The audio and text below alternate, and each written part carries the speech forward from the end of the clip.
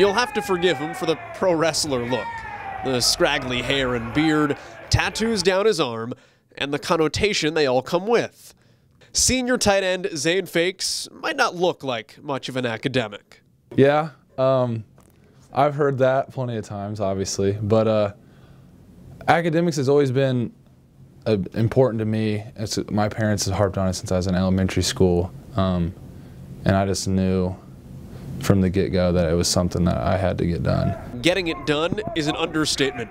Fakes was named an academic All-American this month, just the 12th player in Ball State football history. Briggs got it, who had a 4.0 all the way up until his last semester. He got an A-. To hear my name amongst guys like that, it's pretty weird for me, kind of still.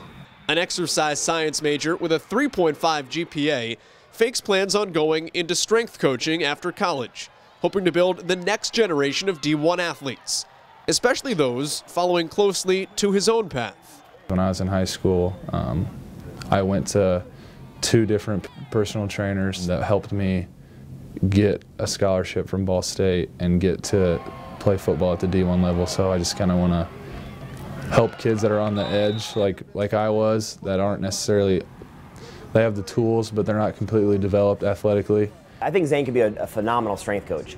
He brings one hell of a presence physically, and that's a great thing. But also I think he understands the human body really, really well, and I think he understands why we train and why we work out. And that kind of person makes a really, really good strength coach. Jason Roberson was Fakes' boss, so to speak, during his internship in the Ball State weight room this past spring. An invaluable step towards his All-American status.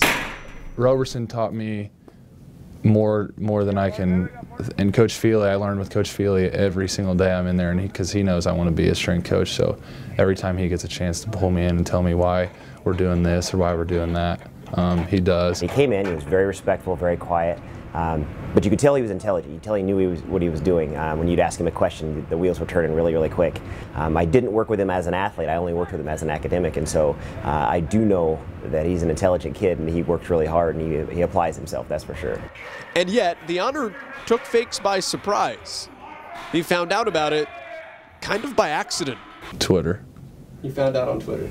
Brian Harden tweeted it, and I got it on my phone. I was like, well, that's cool. Yeah, pretty cool indeed. Joel Godet for BallStateSports.com.